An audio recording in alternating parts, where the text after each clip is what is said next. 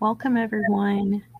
We will be starting in the next few minutes. If you would like to place your name and information or introduce yourself and where you're from in the chat, please do now. And we will review a couple of quick tips here in the next few minutes, okay?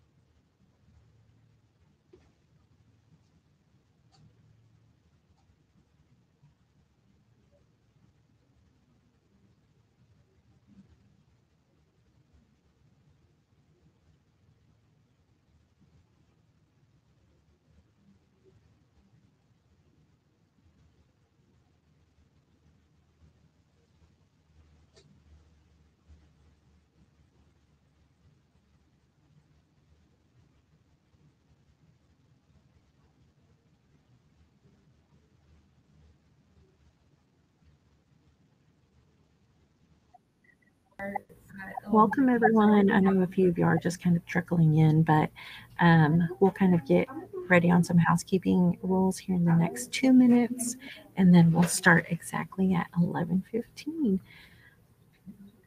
Hey, Miss Amy. So we're just going to give everybody a couple minutes to get all logged in. In the meantime,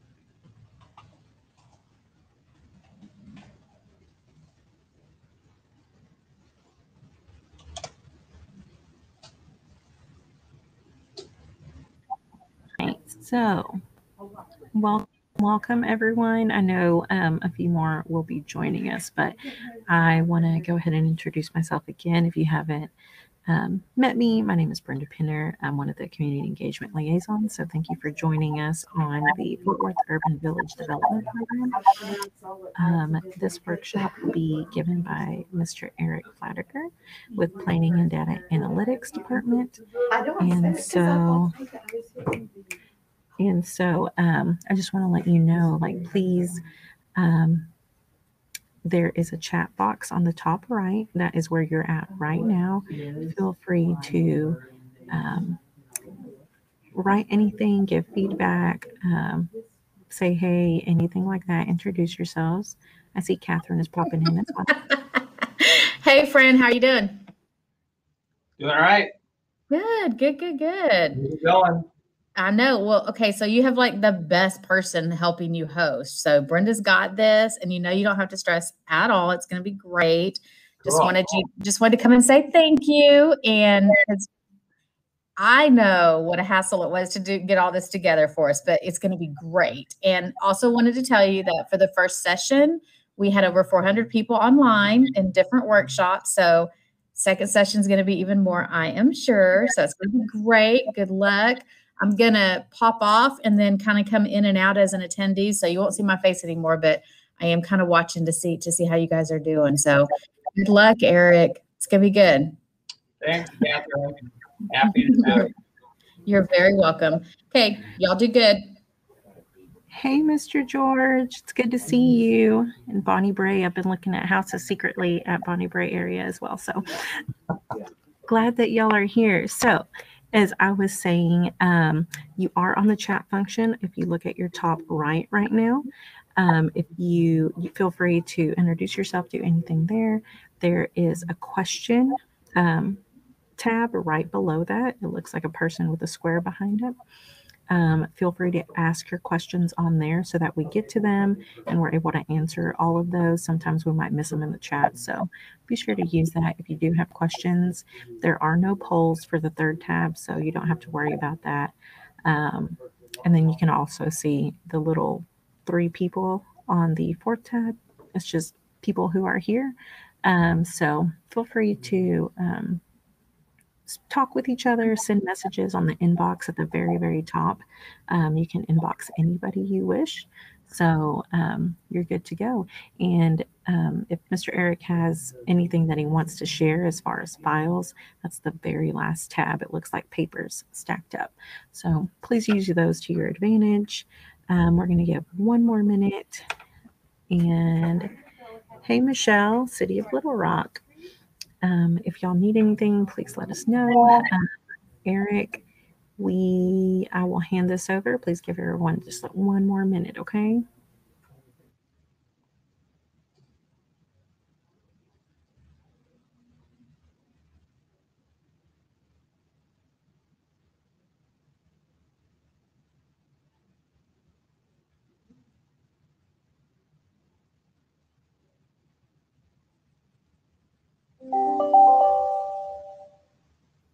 Right, so this workshop today is Fort Worth's Urban Village Development Program.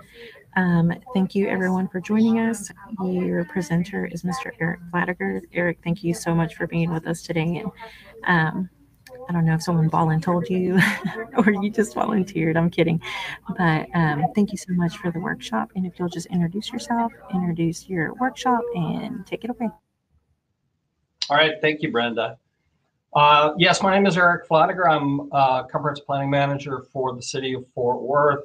My team is responsible for the comprehensive plan of the city, which we update on a regular basis, as well as transit-oriented development planning, urban village planning, some of that implementation work that goes along with those as well, and a variety of area plans, other things. We have our fingers in a lot of pies, but I'm going to share with you a little bit of information today about Fort Worth's Urban Village Development Program. So here we go. Okay, so some of you are likely familiar with the explosive growth that's occurred in Fort Worth. It's occurred in really all the major cities in Texas. This chart is just showing where we're at now, and this was actually the 2019 census figure, the 909,000.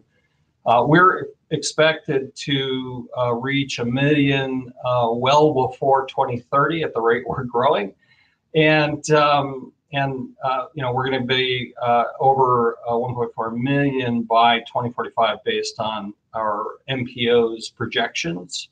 So it's a rapidly growing city. We're actually the 13th largest city in the United States right now. We've been growing at a rapid clip. If we're not the top city, large city in terms of growth rate, we're usually tied for first or second. Have been for really almost 2 decades at this point. But that growth has not been even. It's not been necessarily you know, what we would consider you know, the best planned. Texas is very much a property rights state. We don't have some of the rules that are available from the state level in places like Oregon, places like Washington. I saw a Washington attendee is on the line.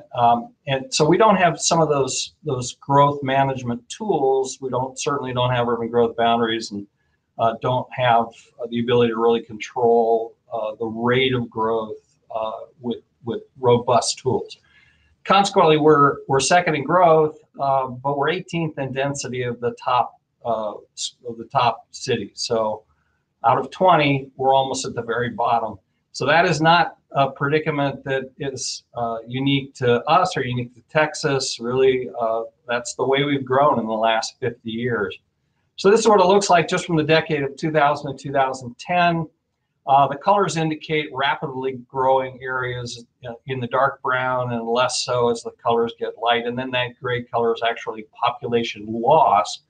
So during the first decade of the 2000s, the city of Fort Worth central city area, and that's within that red circle there, actually for the most part was losing population. So expansion out into the far-flung suburbs and much less so inside the inner city areas. So that blob that you see, city of Fort Worth, is huge. We have 350 square miles within the city limits. We have another 300 square miles on the periphery of the city limits, which is called our extraterritorial jurisdiction. So enormous growth going on.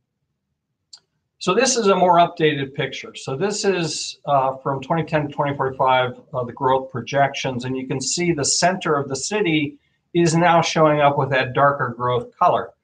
And part of that is the planning that's taken place in the city of Fort Worth. The Urban Village Development Program is a component of that. And there are other planning efforts that have taken place. But really, the city of Fort Worth has made a concerted effort to promote growth within the downtown area, within the near downtown areas associated with urban villages, growth centers, other planning tools that we have at our disposal. So yes, we're still expanding outwards, we're still growing in some of the far-flung areas, but we really turned the corner and have gotten a great deal more growth going on very close to downtown, the city center area. So that explosive growth that I just described has got some real significant impacts, and you all, I think, are probably quite aware of these. Besides the fact that everybody has to have a car in the family that's of driving age in order to get anywhere if you're in those far-flung suburban areas, there are a lot of other impacts, pollution, greater risk of traffic fatalities because you simply got lots more people on the road in a hurry to get somewhere because it takes them 20, 25, 30 minutes or more to get where they're going. Lower rates of walking, that leads to chronic illnesses, obesity, and actually social isolation, which we've all been practicing not for our own benefits this year. So those are the kinds of things that really happen to a city and happen to the city's population when you do have that explosive outward growth, and particularly if you're leaving the center city behind. So as I said, my team's responsible for the comprehensive plan. Our comprehensive plan really does focus to a great deal on incentivizing, encouraging, promoting growth to happen in the central city areas. And to the extent that we can continue that and encourage that more, that really has a lot of benefits to the city. But the comprehensive plan is full of policies that really are focused on that central city development, central city revitalization. So the comprehensive plan, many of you know this if you work for a city, it's a general guide for making decisions about growth and development in the city. Starts with a broad vision of what that future looks like, describes policies, programs, and projects that help to realize that vision. This is just a table of contents. I've used this slide for healthy planning, healthy development related presentations in the past, and that's what that blue color is indicating. There's and the slide that I just showed you about the chronic health impacts. Our comprehensive plan does a great deal to try to focus on improving health of the residents. The green boxes are outlining areas that actually include specific language related to the Urban Village Development Program itself. So there's policy language and descriptive language in a number of different chapters: land use, housing, economic development, of course, urban design, of course, but also public health and capital improvements and other areas. So specific to health, a lot of folks have seen a slide very similar to this. We spend a lot of money in the United States on medical care, and really it amounts to about 10% of the actual health of people. Lifestyle and environment have a much greater impact on how healthy people are.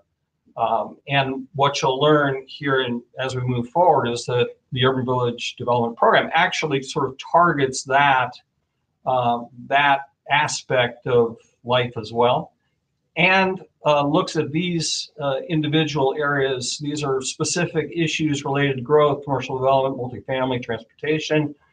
And what we've done through the last 20 years is really change the direction from this dispersed development pattern to really focusing on multiple growth centers. Instead of single-use commercial corridors, focusing on mixed-use villages, targeted mixed-use multifamily, multimodal transportation, rather than the highway emphasis that we certainly were known for before that. So one of the other reasons that it's important to focus on central city areas, focus on creating opportunities for different housing choices in areas that are close to jobs, close to retail and so forth, is the question of where do people really want to live? If you ask folks, you'll get some interesting answers. And of course, the National Association of Realtors has done a good job of surveying people across the country for years. So this is a fairly recent survey, and I like the way that they presented this. What this really is showing is that if you give the people the option of where to live, virtually half of them will choose to live in a walkable urban kind of environment, whether that is within in the suburbs, or whether it's actually close to downtown. They're really looking for that mix of uses, mix of residential types, the opportunity to walk to a variety of stores or shops or jobs, parks and green spaces and so forth. So if you let people choose, they'll look for that mixed-use, walkable kind of environment, whether it's in the city center or it's in the suburban areas. So you can see on this chart, the suburban residential only amounts for 12%. So lots of people were asked, and basically one in 10 of them or so said, yes, I want to live in suburbia where I have to drive to get anywhere. Now, unfortunately, this is a picture of Fort Worth, but it's very similar in other rapidly growing areas. This is not the kind of housing that we've actually provided over the last 50 years or so. The mixed-use zoning is shown in orange. It's a pretty small percent, about 8%. So most of the housing that we have in the city of Fort Worth is auto-oriented suburbs. So that's not lining up with the market demand particularly well, as you just saw in that last slide. What people want is they're really looking for mixed-use walkable development, at least 50% of them if you give them that opportunity. So mixed-use development is a combination of different but compatible uses. Can be within a single building or district or site. It's very focused on pedestrian safety, pedestrian comfort, contains elements of live, work, play, maximizes space usage. So it's more efficient from a land use standpoint, as well as from an infrastructure standpoint. Amenities, architectural expression, so it's not a dull place. Mitigates traffic and infrastructure costs associated with sprawl. So these are some really significant, advantages. So the slides, the images you see, typical commercial district is on the far left, and really what you see there is very large parking lots in front of stores. Next to it is the mixed-use commercial district, where that type of environment can be improved with the introduction of housing and essentially a denser environment that provides more walkability. And of course, the next step beyond that image is a more significant retrofit of a suburban commercial area that takes advantage of buildings that it can, but removes buildings that really are not relevant anymore. The two images on the right are sort of office focused. Again, with the introduction of housing, that creates a much more pedestrian friendly environment. So what might these areas look like? Showed you just a couple of images already, but I'm going to show you some more. So this is really a walkable mixed-use area. It's a sketch. This is actually associated with a form-based code district at one of our new, actually hasn't opened yet, new commuter rail station locations. But you can see what it's providing. It's providing a mix of uses. It's very walkable. It's very attractive and comfortable. Very safe, focusing on the pedestrians and the cyclists rather than on moving cars quickly, which is what, of course, we've been building for 50, 60 years. This is another image. This is more sort of a residential type area. So this is, these types of units are fronting green space that's shared as community resource, and the vehicle access does exist, but it's in the back via alleys. But again, sort of focusing on that pedestrian experience. The porches are right on the sidewalks. There's no large setbacks. In this case, the green space is actually shared. So we built quite a bit of this in Fort Worth already. I'm going to show you some images here. This is the Magnolia Urban Village.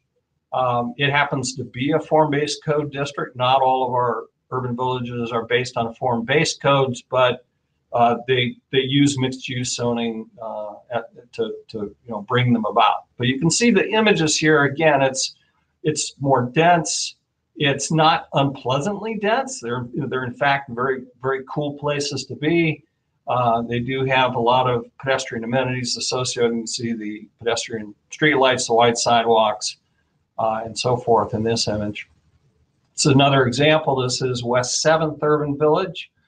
And here we've got our urban residential district, zoning district, and mixed use districts. We have two of them, ME1 and 2, based on density. But you can see, again, it's a different form than certainly you're accustomed to seeing in the suburbs. Doesn't mean it can't be done in the suburbs, but it typically takes some focused effort. So this is the near south side, just south of downtown, also known as the medical district.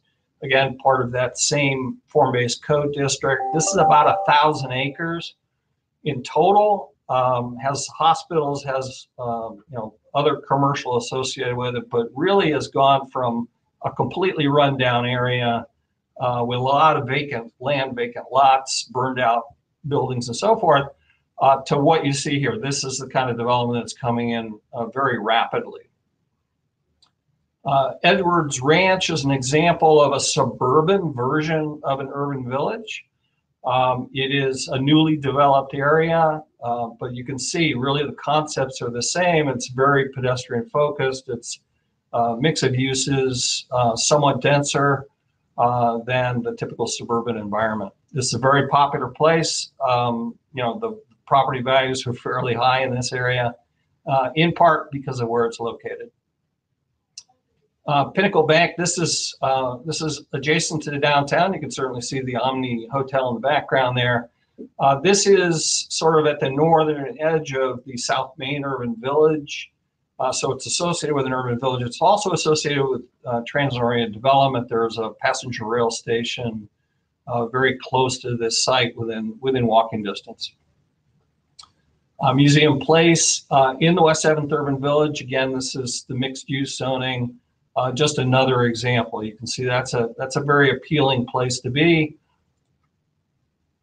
I mentioned South Main Urban Village near the TOD, and this is just some of the recent development that's occurred there. We've also rebuilt the street, spent about $8.5 million total, and installed a lot of pedestrian amenities in that area.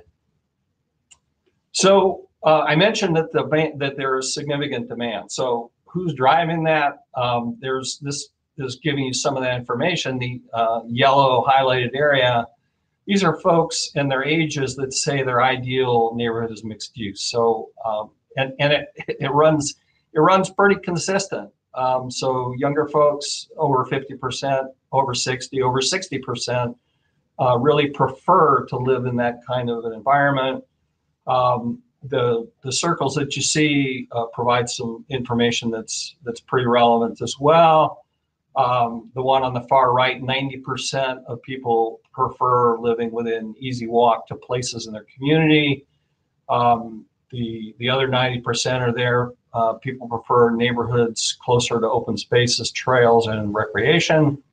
And then the one that's 55% there, these are folks that are willing to forego a standard suburban home and yard if they could live within walking distance of schools, stores, and restaurants. And then the one on the far left that favor walkable neighborhood with a mix of houses, stores, and businesses at 60%. So again, that's pretty significant demand that is not being met. So more information on the folks that are driving that demand. So empty nesters, and y'all are familiar with this. It's a growing group in terms of the percentage in the city and in the country. Folks in the empty nester boomer group are living longer. They're more active. They don't want to live in a traditional retirement community, but they know they aren't going to drive forever. And they don't want to be dependent on people for their everyday transportation. So many of these folks are moving into areas that provide, instead of large suburban homes, provide convenient access to a variety of different uses and in a variety of different housing choices. So millennials is another key group.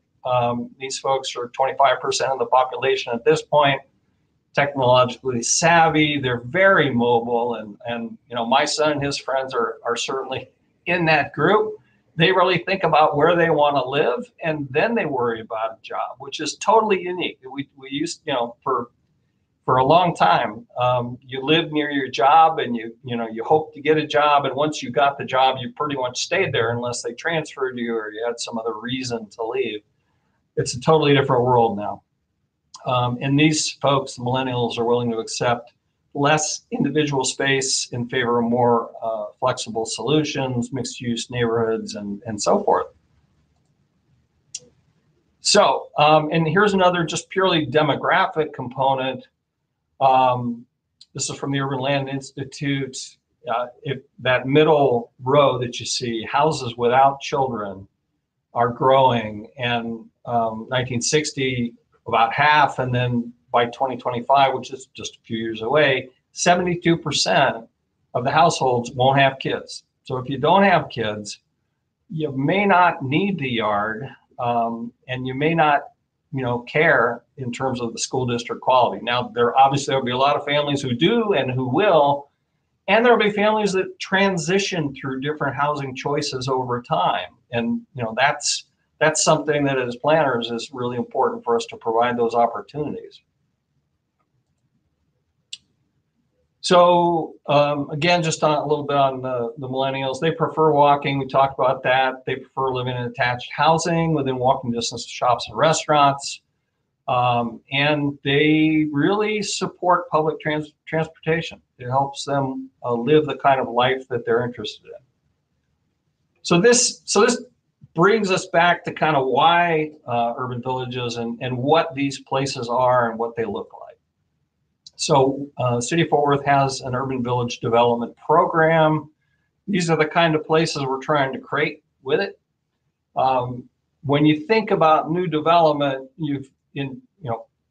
particularly commercial oriented areas, you really have a couple of choices. One is your standard auto-oriented, low-intensity, single-use commercial corridor. And if this was a live group, I'd ask everybody to raise their hands and tell me, if they knew this particular street, because everybody's seen it. And this is another version. So pedestrian-oriented, higher intensity, mixed-use district. So a lot, of the same components that I just showed you in terms of the streetscape, in terms of the moderate density, in terms of the walkability and safety for pedestrians, orientation toward the street, really a place that's kind of fun to be. This street, just by the way, is actually just a graphically modified image of the one you just saw. So it's basically this or this. That's the choices that we have. So development options, we've been building single-use districts for a long time. Mixed-use neighborhoods are quite different. And you know, our what is being demanded in certainly among folks that are looking for housing. So large setbacks is typical of suburbia. Street line with storefronts is more of an urban environment. So an urban village is an urbanized place with a mix of uses, jobs, public spaces, transportation connections, pedestrian activity, and a sense of place. So why are these locations important? A lot of reasons. One is it's meeting that demand. So I just showed you this slide, but I just wanted to remind you that there is a large component of demand for housing that is not being met, that basically is stuck with what's been built, what's being built. We've got, you know, a financing system that still is very, very good at churning out single family, low density subdivisions and suburban sprawl. And we've been doing that since World War II. It's a very efficient way for people to make money who are in those industries. Mixed use development is not quite as efficient, a little bit more challenging, but the demand is there. Also, the commercial strip that I just showed you really is facing a lot of challenges, has been for a while now, if you've been paying attention to that. This is a quote that I like from Urban Land Institute. The future belongs to town centers, main streets, and mixed-use development. And that's really kind of been accelerated by COVID as well. So another reason is just simply from a standpoint of what is the cost of building these places. It's completely different. So conventional standard suburban development where everything's separated and you've got, you know, linear cul-de-sacs and windy roads and they're not connected to anything. That kind of development is expensive. And from the standpoint of sort of on a per unit, so per household basis, it's significantly more expensive than a more urban environment where you've got more households and they're paying, you know, that costs less per household. So a third less for upfront infrastructure, saves about 10% on ongoing delivery of city services, generates 10 times more tax revenue per acre, and I'll show you that in a moment, than conventional suburban development. So this is an example. So this is actually places in Fort Worth. The big box supercenter on the left occupies 25 acres. Yeah, it generates property tax, sales tax, and so forth, but on a per acre perspective, the city's portion of property taxes for this development is $5,000 an acre, which isn't very much. And you can see a lot of that space is wasted on a half-used parking lot. Higher intensity mixed use area, this is part of the West 7th Urban Village on the right. It's smaller, it's more intense in terms of its uses, it's more efficient, there's lots more going on and more to do, so it's fun. The city's tax revenue per acre there is over $117,000. So 5,000 versus 117,000. That's a huge difference. So another view, this is suburban multifamily on the left and urban multifamily on the right. Same story. It's significantly more benefit from the standpoint of cost of services as well as tax revenue generation. Just individual housing on the left is one of our standard single-family subdivisions that's been built not too long ago. That's kind of what they look like, and they look like that pretty much everywhere in the country when they're newly built. The per acre tax revenue that's generated from that is about $13,000 a year on the left or on the right, it's that same urban multifamily project that's generating 63,000. So 63,000 versus 13,000 per acre. So based on sort of all those benefits, all the demand, all the reasons that this is important, the city started its program in about 2000, really looking at commercial corridors in the city that had been just flat run down. You know, a lot of retail just flew out to the newest areas of the suburbs outside of this loop road that you see. This is Loop 820. Inside the loop is the area that we refer to typically as the central city. And then outside are newer suburban areas. Lots of rundown commercial corridors in the city back in 2000. So we selected locations, typically major intersections in these areas, and created these urban villages. So they were established by city council. There are 16 of them. Actually 17, the one that you see that's just a blue dot on the far right is our newest, and that is the Lake Arlington Urban Village.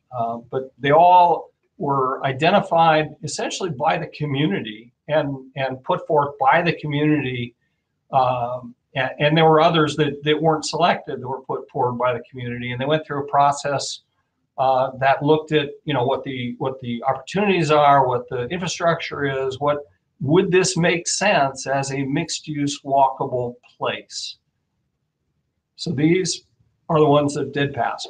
So we promote the development of urban villages really three main ways. So mixed-use zoning, I've talked a lot about mixed-use zoning, form-based code, urban residential zoning.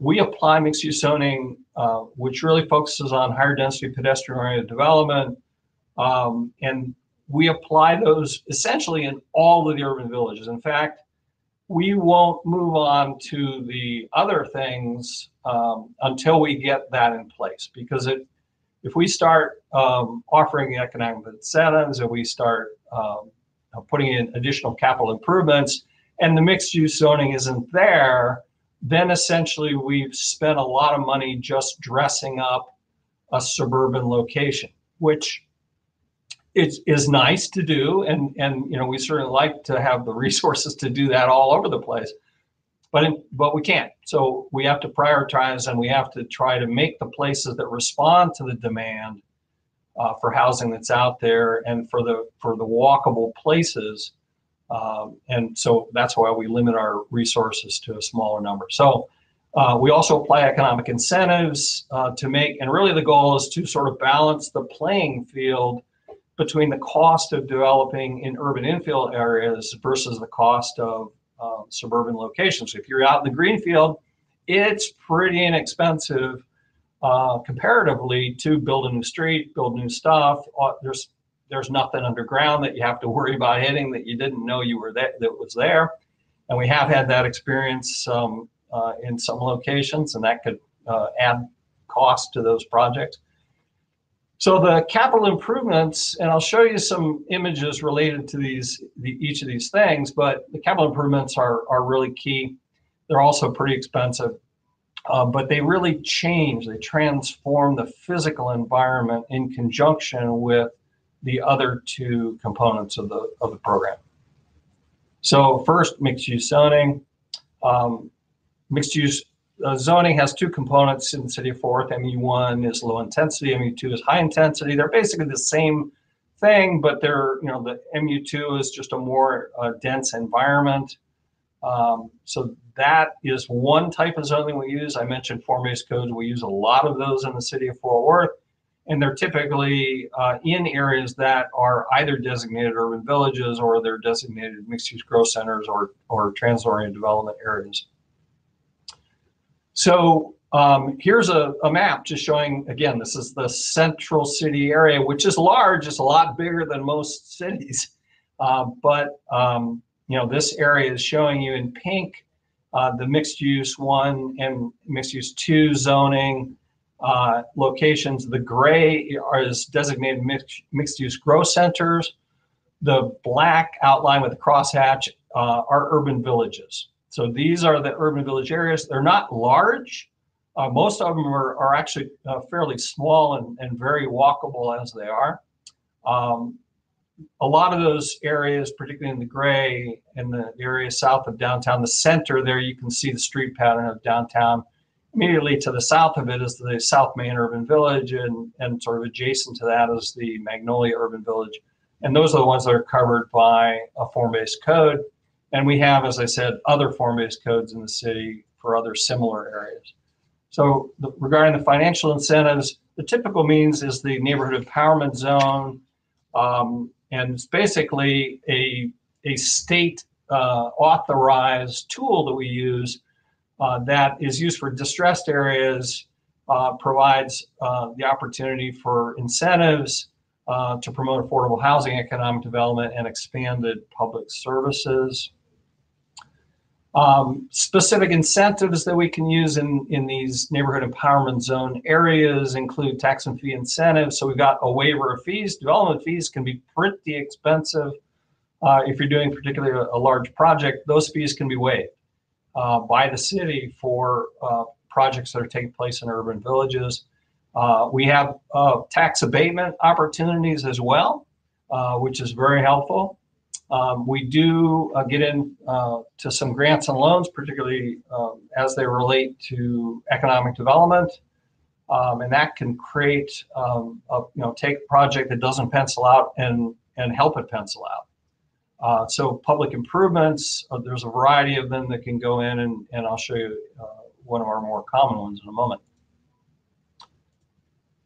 So we like sidewalks. Sidewalks are not new.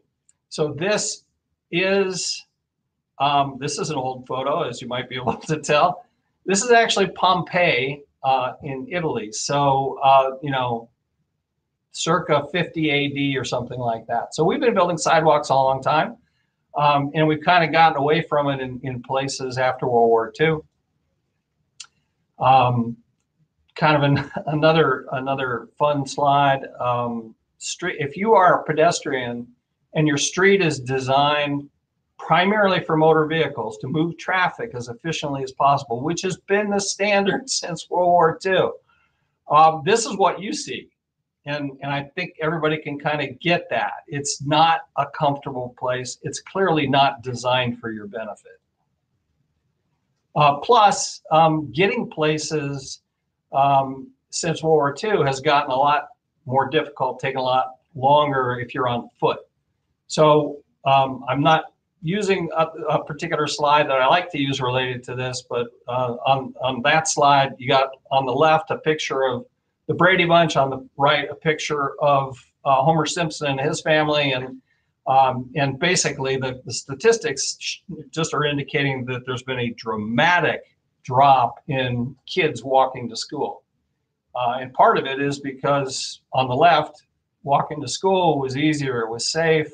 On the right, walking to school is longer, more difficult, takes you out onto arterials, which are unfriendly and unsafe for kids walking to school. So we kind of built this environment to not be helpful from a health or from a safety standpoint for pedestrians. So these are kind of the standard elements of a pedestrian-friendly urban street. On-street parking is key. Street trees, those two items alone, that vertical element and the on-street parking, provide a barrier between moving traffic and pedestrians, which makes the street itself essentially a public space that people like.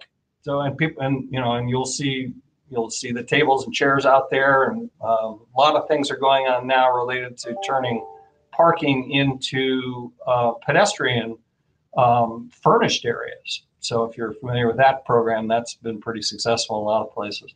So this just gives you a visual of what those kind of things look like, and I'll give you photos coming up. Streetscape improvements, and that's kind of the term that we use instead of landscape. This is streetscape. Are crucial in these kinds of areas. They make a big impact. They provide lighting upgrades for pedestrian safety at night. They make an area obviously more attractive, as you can see from these images. They make parcels more attractive for developers and enhance economic viability, which is key to the Urban Village program because it's also a revitalization program. It obviously increases safety, and obviously it has, well, maybe not so obviously, but it provides opportunities to implement access management, which is a safety measure, not just for pedestrians, but also for vehicles. So you're not seeing figures that you should be seeing, but you're seeing the totals, which is okay. From a variety of sources, we have amassed about $50 million, and the number is actually a little larger now than it was when this slide was produced. And from a variety of different sources, we have used a lot of city funds, obviously, but a lot of federal grants, a lot of regional grants. We have worked with partners, so development partners. We've worked with tax increment financing districts to create the funds available. I mean, cities put in bond funds and so forth as well, but significant contributions from a variety of partners to make the money available to do this. I mentioned tax increment financing districts, or TIFs for short. They are a very useful tool. Basically takes sort of freezes the tax value of an area within its boundary at a specific point in time, and then from there until however long the TIF is functional for, whether it's 10, 20 years or more, that increment, the change in value, drives additional property tax revenue. That tax revenue, that increment it's called, goes into a special fund that is then used specifically for improvements inside the TIF boundary. So TIF has to have a board, it has to have a specific plan that's adopted by council. But as you can see, the yellow boundaries overlaying the black color. The black color is a variety of tax increment financing districts that the city of Fort Worth has. And the yellow is urban villages that obviously becomes a funding mechanism available if you have both the urban village and the TIF in the same location. So just some examples of these pedestrian streetscape projects that we have already completed in urban villages. I like to quote here, pedestrians not only generate direct sales, they create a magnetism that makes a place more inviting, which in turn yields more sales. So from a business standpoint, the Urban Village program is very well supported by the business community. Some examples of what these things look like. Again, really focused on creating a walkable environment, a place that draws people. So that's the goal, not just to make a safe place, it's to make a place that people recognize. You'd say, yeah, I went and had dinner at South Main Urban Village, and people across the region will know what you're talking about and where you went, and they probably went to the same restaurant. That's the kind of sort of dynamism that we're after here. So in terms of results, just a few slides to share here. So this slide used to say what can happen in 5 years, and I changed it. It's been a few more years, but really a lot of what I'm going to show you occurred within a 5-year and certainly within a 10-year time frame. So this is our West 7th Urban Village that you're looking at. So this is what it looked like before the redevelopment started. And I'll show you a different portion of it in a moment, but sort of get this solidified in your brain. This is something that everybody's seen, things that look like this. This is what it looks like now. So essentially the photograph is taken at almost precisely the same place, looking in the same direction. But you can see there's a big difference between that and this. And you're probably more likely to be walking in this environment. And certainly a lot of people are living in this environment. Here's another example. This is Oleander Street in the near south side. This is part of that form-based code that I was talking about. So this is what it used to look like. Not very inviting. This is what it looks like now. Same place. So big difference. A lot of rundown stuff, a lot of vacant lots. Boom. So this is a place that people go to. So this photo is taken just a block or two from Magnolia Avenue, which is part of our Magnolia Urban Village, as is this street itself. And I'll show you that in a moment. This is Crockett Street, so this is the core of the West 7th Urban Village before. And this is it now. So big difference, before and after. So this is Magnolia Village. This street, Magnolia Avenue, actually won a Great Streets Award from the American Planning Association. And it often looks like that. It's been a little bit less during the peak of COVID, but this is the kind of environment that we're aiming for. It's very vibrant, a lot of economic activity, a lot of very successful businesses. This particular street is also known as our Restaurant Row. There are lots of great independent eateries and drinking establishments, as well as some really cool boutique shops and things like that. And there's a lot of new residential development that's occurring in the area. It just happens to be immediately adjacent to one of the largest historic districts. They used to be very run down and not at all a place people wanted to go to. And now it's fabulous. And it's a place that, so much renovation has taken place. It's something you want to see. Okay, so benefits of successful urban villages: stimulates reinvestment in targeted areas, enhances property values and tax revenues. It decreases crime in central city areas, redirects some of the growth to the central city, enhances sustainability, rebuilds community cohesion and pride, and improves overall community livability. That's what I have for you. Thank you so much for your time and attention. Really love talking about our Urban Village Development Program and love seeing how it's really changed Fort Worth in pretty significant ways. So Brenda, if you want to help out with the questions, and we can move on to that. Yeah, if you'll close your presentation for me, please. I will do that. And one of the first questions that came through is, what is form-based code? Okay, good question. So form-based code is a type of zoning, and you're probably familiar with zoning sort of in general.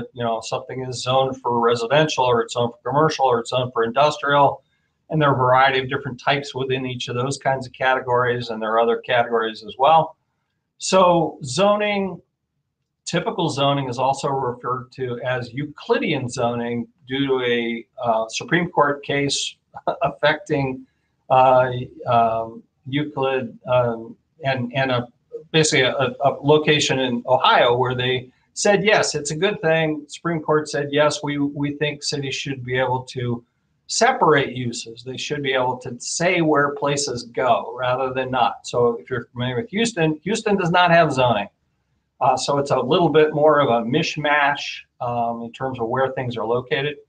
But standard Euclidean zoning has also done some disservice to communities in that we have, in fact, made it pretty impossible to walk from, say, a house to a store or to your workplace or to a school or a library. All that stuff's got to happen by cars. And part of that is a result of standard Euclidean zoning. So form-based codes throw that out the window. So standard zoning is focused on uses, focused on residential or commercial. Well, you can't have them together. We can't have that. Form-based code is form-based. So it's focused on the physical built environment, and for the most part, doesn't care what uses are there. What it does care about is the buildings and how close to the street the buildings are. Typically, form-based codes put the buildings very close to the street, put the parking behind.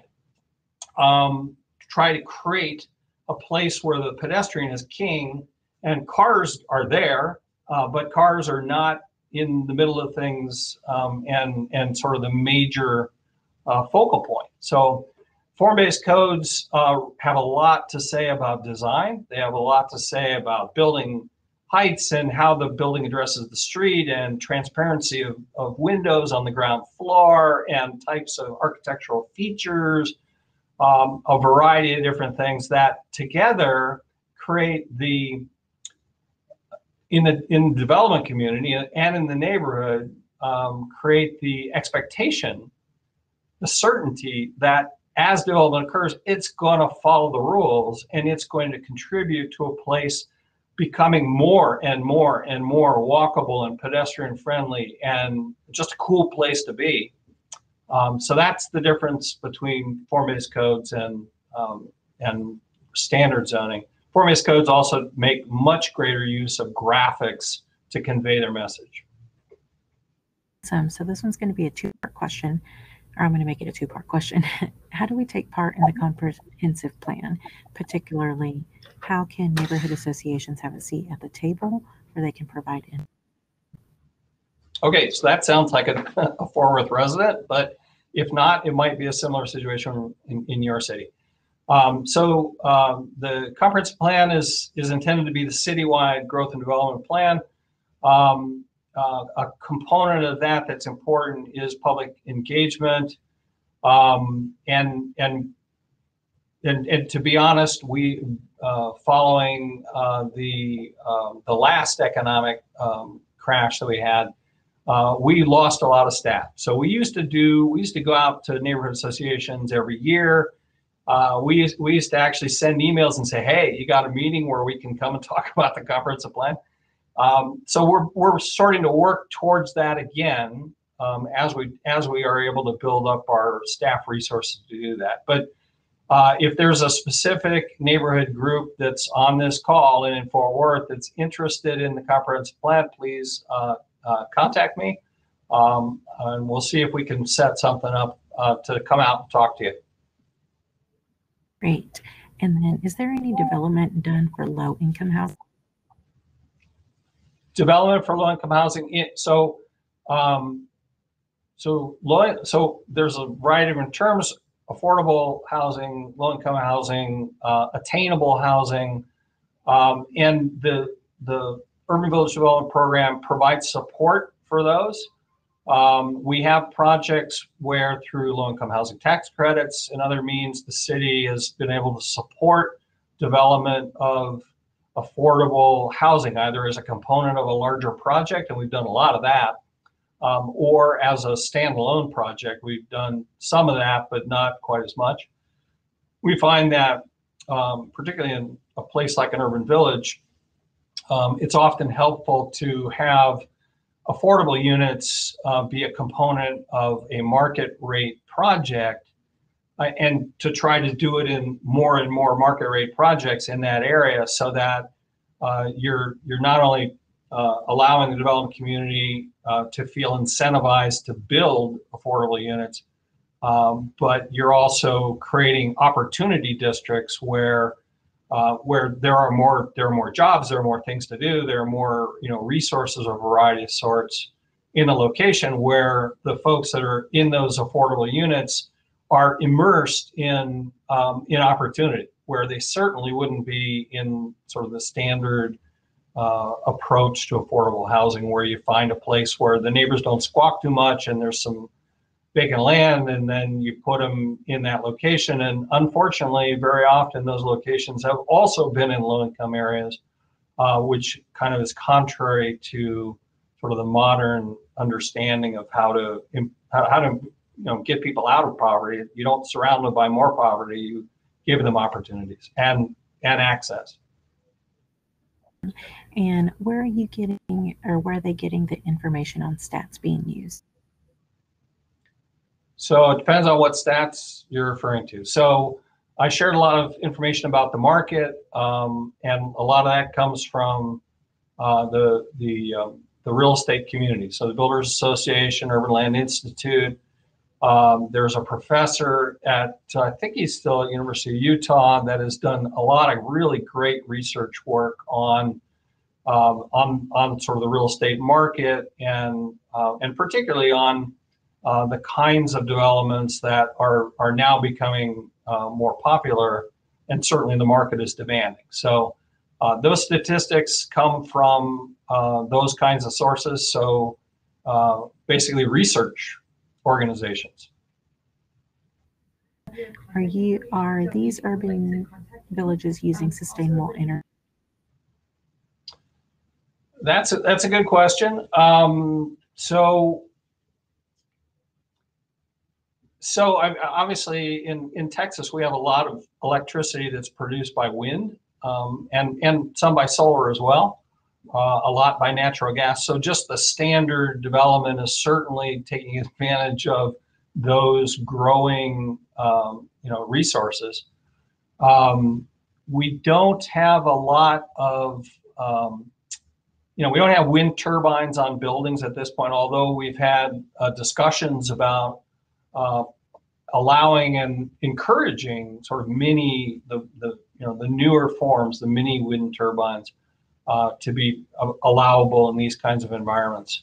I think that one of the things you see is just the compactness, the walkability, the mix of uses, that development type, those structures tend to be much more energy efficient than low density suburban sprawl. Awesome. So what is the city doing to reduce traffic congestion with all the developments? So another good question. So the city of Fort Worth is working hard to promote better public transportation. One of the tenets of Urban Village Development Program is that public transit be a component, be integrated, and help to connect those different places. So that is something that we're trying to move forward with, as and incentivize and invest in, and in areas where we have both urban villages and transit development opportunities where we've got passenger rail stations. That helps to mold the development that takes place in those locations. So there is some traffic congestion, and West 7th has gotten a name for that. If you own a business there, that traffic congestion is dollars in your pocket, assuming they stop at your shop. One of the things that some of these areas used to be is a place you drove through fast, and you put a lot of cars through fast. And that was all they really were. I mean, there were some businesses and some residents and so forth, but now they are places in and of themselves, their own destinations, and people are drawn to it. So yes, that brings cars. Yes, we have parking garages and other ways to deal with that. But that's not necessarily a bad thing. If you want no traffic, that's what suburbs are all about. So we're not building suburbs, we're building walkable places. Potential of higher property tax for the city accelerate mixed use. So that the kinds of development forms I just showed you yield a higher property tax per acre. There's just no question about it. The problem is that any kind of development costs money to build. The city then has to maintain all that infrastructure in perpetuity. If you have a very low density environment, the tax that's generated from that area that's being served doesn't necessarily cover it. And what we found in some of the work that we've done in terms of the analyses of different development forms is like I showed you. If you have an area that's full of low density neighborhoods and low density commercial and so forth, it may not be covering the actual cost of the infrastructure and the maintenance over time. So the areas that are more like what I just showed you that we're trying to build, those areas often are necessary to subsidize low density sprawl. I don't know if that answered the question. Yeah. So as the city sprawls, are we pre-setting up these mixed-use centers and zones via zoning to prevent us having to go back 20 years later and revitalize? That's a great question. Yes, we are. I showed you one example of Edwards Ranch, which is which is still a suburban area. It's an older suburban area, so it is within Loop 820. But we have modified our future land use plan, which is part of the comprehensive plan. So it's looking out 20 years, looking at where the city's likely to be growing and what kind of land uses we would like to see out there. We have modified a number of different locations and changed them so that the land use plan is for mixed use, higher density, walkable communities. Heard a little bit of this on how residents have involved with planning urban villages, but how do urban villages reflect the sense of place, culture of the city's demographics? So that's an interesting question. So you caught some of the words that I used in the description. So sense of place is really important. It's part of what creates a destination. You want people to recognize it as a distinct place that has a character that they like, that they want to be there. And ideally, what we're trying to achieve is modifications within those areas that also reflect the character of the community. So it's much more authentic and much more of an experience people are seeking out if the new development, if the street improvements and so forth, all really reflect the character of the area. So it's not, we're not trying to change the character. If there's no character there and there's just empty land, then that can be something different. But otherwise, the goal is to integrate the neighborhood that surrounds the urban villages with the urban villages themselves. We require as a city for new development to follow more of a block rather than a suburban winding road developments and maybe walled in communities that y'all stay out? I like that question. I don't know who asked it, but that's a good one. So you're getting at essentially one of the constraints that the city of Fort Worth has, and any city in Texas, is that growth management is not robust. It's not intended to be robust, and if it gets robust, folks are going to go to the state legislature, and the legislators are going to remove that. So we have tried. I mean, the city of Fort Worth has tried to encourage growth management that's focused on infrastructure. So basically, if the infrastructure is not there, then you can't build there without the infrastructure. We tried to push that. That's used in other cities. Florida is a good example of that, but it went nowhere. So we're, in some ways, the development process is really focused on individual property owners, what they want to do, and so forth. So zoning and some of the other tools we have can address that to some degree, but not quite as much as we like. Subdivision ordinance is part of that control. Our master thoroughfare plan has been updated fairly recently, and we've switched it completely from basically talking about arterials to talking about street types and giving graphic pictures of what those different types of streets should contain, and so forth. So we're working towards that, but we certainly have lots of room to grow. Is the homeless population being considered in these urban village developments, and do these villages accommodate the homeless in a similar? So yes, and it depends upon the urban village and depends upon the location. We have one urban village that is, the urban village itself is centered on the homeless district in Fort Worth. So the location of all of the homeless services, it's really been concentrated in what's called the Near East Side Urban Village. And that's been the case for decades. And so the Urban Village plan is still in place. The Urban Village tools are still in place. We've improved the streets in that area. And really the goal in that particular instance was to improve the safety of the homeless population that's there. So that's a circumstance where we've got a lot of homeless folks in that community. We want the urban village to be successful. In that location, to be successful, it has to successfully accommodate the homeless population as well. We have another urban village, the 6 Points Urban Village, where we actually have a permanent supportive housing project that's snap dab in the middle of that urban village. And permanent supportive housing is really a tool that the city of Fort Worth and other places are trying to use in order to provide wraparound services. So you're providing services to the homeless population, ideally in places that are not where they currently are. So places, again, gets at that opportunity environment. So the 6 Points Urban Village is an example of an opportunity environment.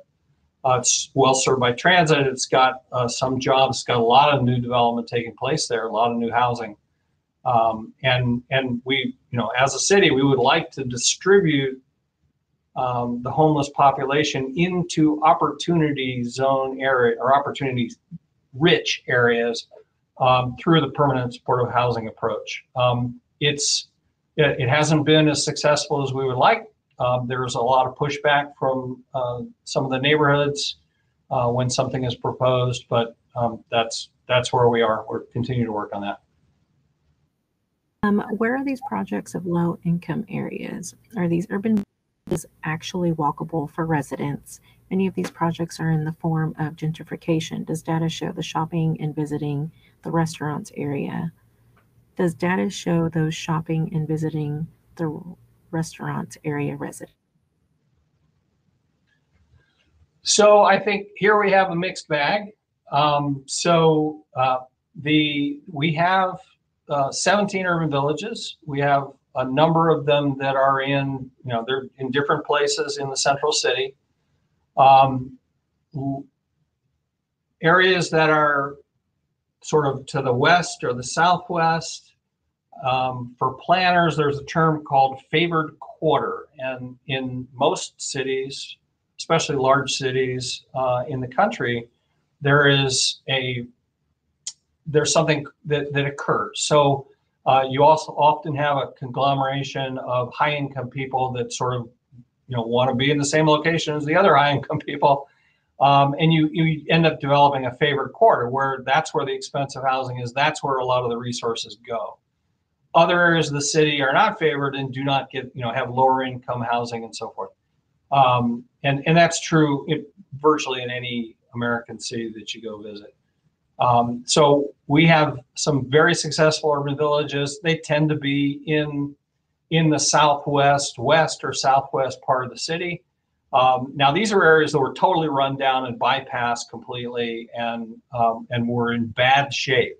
But because they were still between where some of those better off communities are and where downtown is, they came back quickly. The market was very much there to support that. In Southeast Fort Worth, which is more of a lower income area, much more diverse, those urban villages have not been quick to come back. And that's, we're working on a variety of different ways to assist with that. There is some beneficial change that's occurring. We certainly put in a few streetscape projects in those areas and so forth, but the Urban Village program can't by itself create market demand for development and sort of force developers to go build there.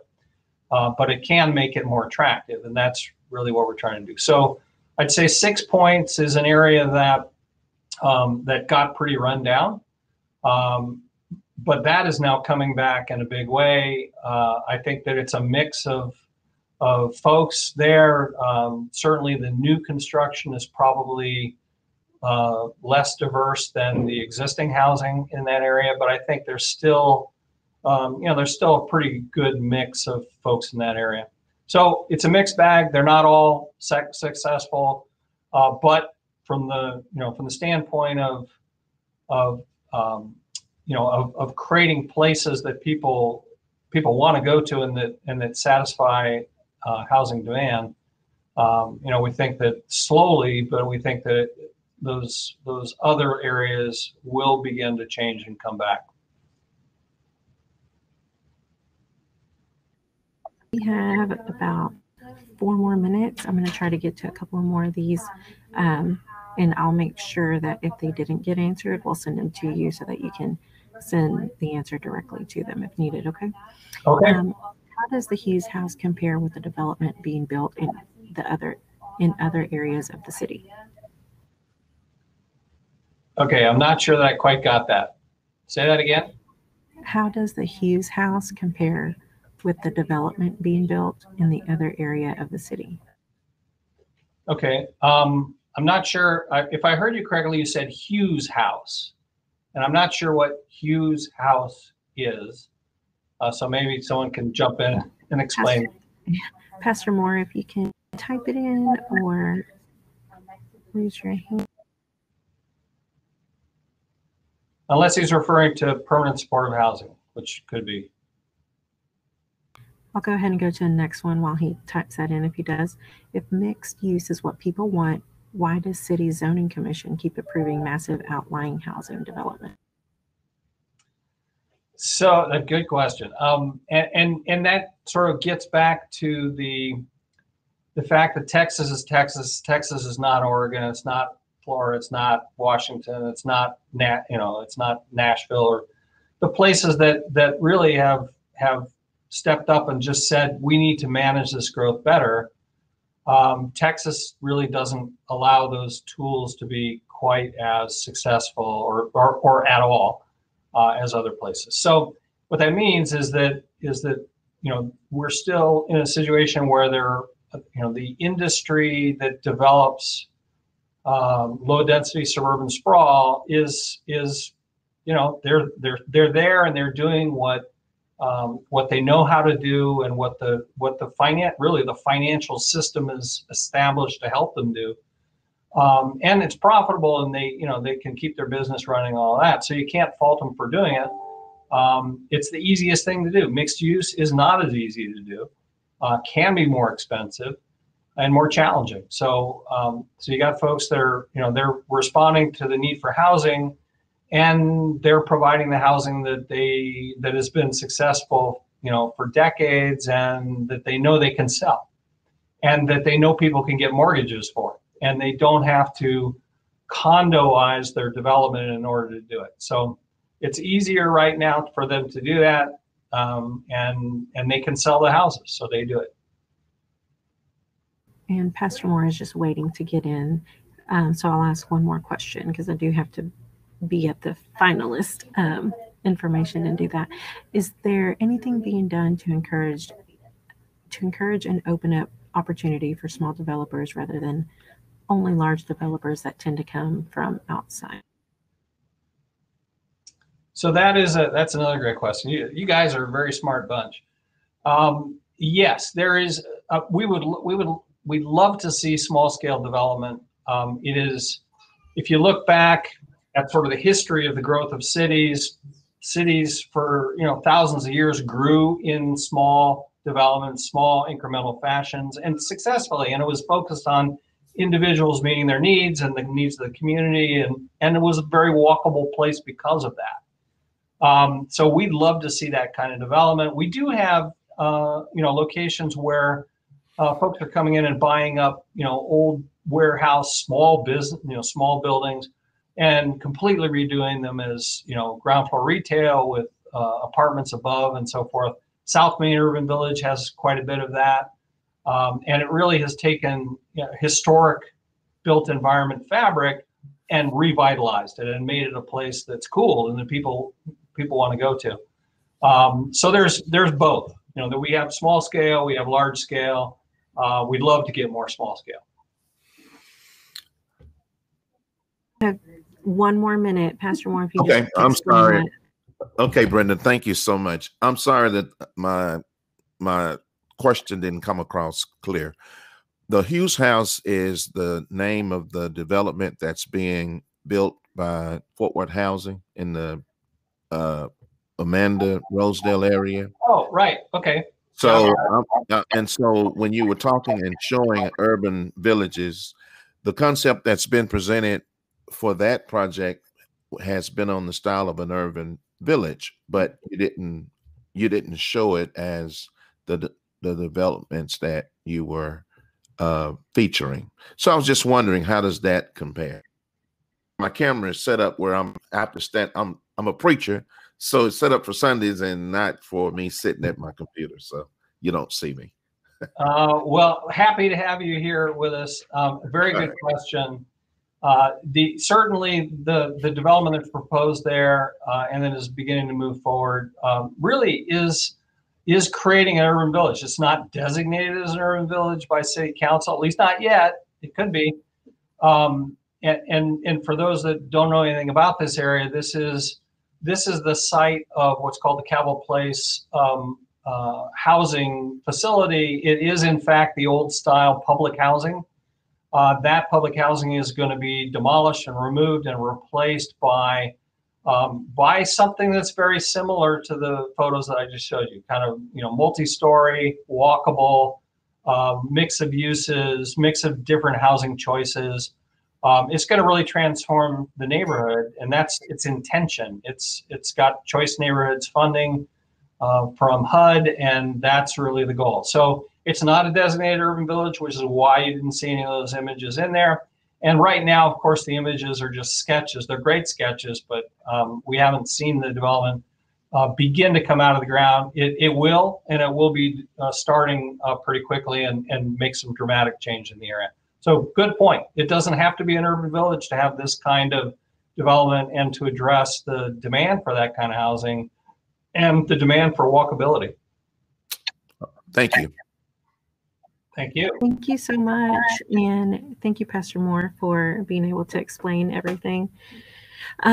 We are going to close this out because we do have to go to our next one. So thank you, everyone, for joining us. Eric, thank you so much for presenting and doing everything. If we didn't get to answer your questions, I'll be sure to make sure that Eric has those and send them directly to you to answer those. I think there was 3 or 4 more that we didn't get to. So thank you so much. Just remember that you will be able to see this presentation starting Sunday or Monday. So just give it time to kind of recollect itself, and you'll have that available until August. If you'll go up there back to lobby on the top left, you should be good to go. And we'll see y'all either at the finalist or in another workshop. Thank you. Thanks, Aaron. Thank you, everyone.